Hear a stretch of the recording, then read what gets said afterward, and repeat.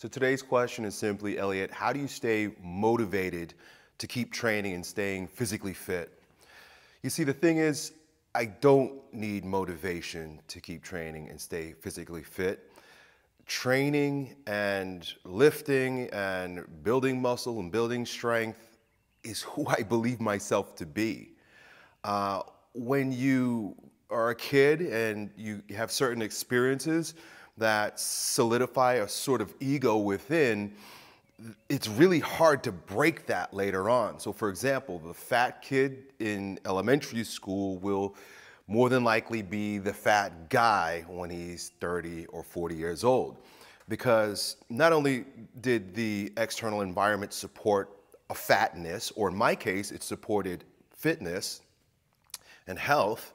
I'll tell you more about that in a moment, but both of those types of being, fat person, a fit person, during that stage of their life, elementary school, being young, of course there's an environment that's associated with it, right? Like the fat kid probably grew up in a home where there was a lot of junk food because mom and dad were probably fat too. Growing up in a fit home made me believe that I was meant to be fit. My parents were healthy people, bought like healthy food before it was a cool thing, like in the 1980s, and exercised. Not only that, but my uncle who lived with me, my mother's brother, he was a marathon runner, he was a bodybuilder, he was a martial artist, he was a gymnast. I mean, he was an all-around athlete. So watching him grow up, being trained by him, living in a home where health and fitness wasn't like an add-on. It wasn't like, something that we did as a family. It was like who we were. It was embedded in the culture of my home. I don't know how else to say it. And it's not like I'm not virtue signaling. I'm just saying that that's the way my parents were. They thought about health. It was important to them. And the same thing with exercise. So it's who I believe myself to be. It's like baked into who I am, as opposed to the fat kid who grew up eating junk food and parents never did anything. It's baked into who he is. So when something's baked in, especially because it's the environment supports it, it's hard for it to go away. Now, going back again to this like conditioning process, not only was the environment conducive of being healthy and fit and lifelong fitness for me, and the opposite for the other person, but then I had experiences. You'll have experiences that support that identity. So let's talk about the fat kid for a moment. So fat kid grows up eating junk food. It's not his fault, but now he's stamped with fatness, and he's gonna have experiences that sort of solidify and like affirm that conception of himself. Other kids will maybe call him fat, maybe not today because all the kids are fat. But I'm thinking about me growing up in the 1980s.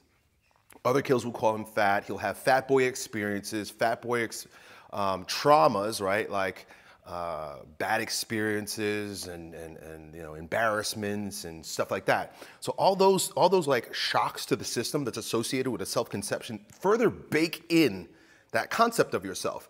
I had a proud self-esteem associated with I was stronger than all the kids. I won the pull-up contest in school faster than all the kids. I would win the sprinting in all of school.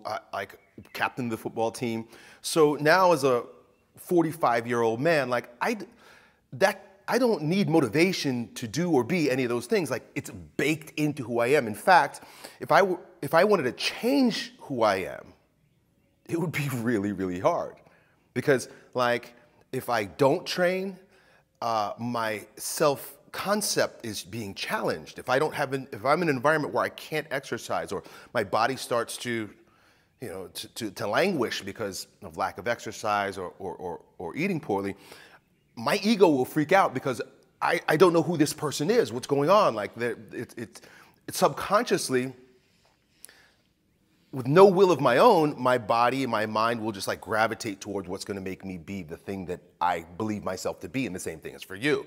That's why the fat kid, when he grows up, he stays the fat adult, because he of course had those experiences. They're baked in, traumatized. It's who he believes himself to be, and he's going to the brain is always going to be like, I think they call it is it the amygdala?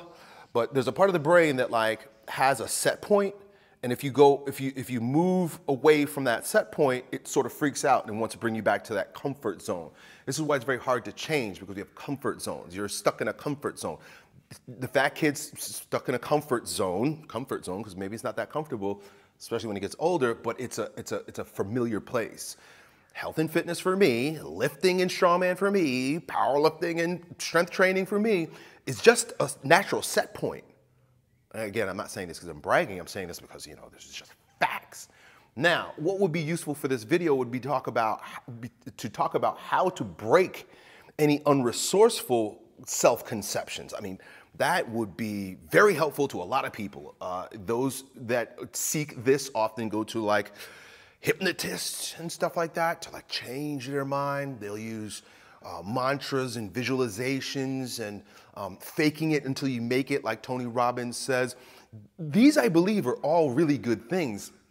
What I think stops most people from, or that from being effective for most people is for two things. If you're really trying to change yourself, it's Alan Watts would say, it's like trying to touch this finger with the tip of this finger, or trying to bite your own teeth. It's like, you're working on yourself is working on yourself, and it's not an easy thing to do, but there's a sort of science behind it, right? You have two minds. You have a conscious mind and a subconscious mind. Your conscious mind can imprint on your subconscious mind, and your subconscious mind, which is like a female, it's receptive, has a vagina.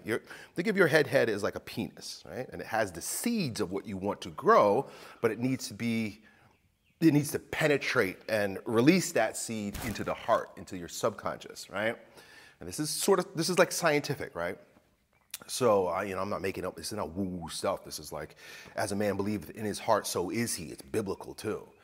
So, and Jesus says this stuff also. He's like, hey, if you believe that you're boning that girl, then you are boning her, even if it's only in your mind. He's just like, he talks about adultery. It's like, if you lust after that woman, you're committing the same sin as actually doing the thing, because everything in the physical world begins as a thought.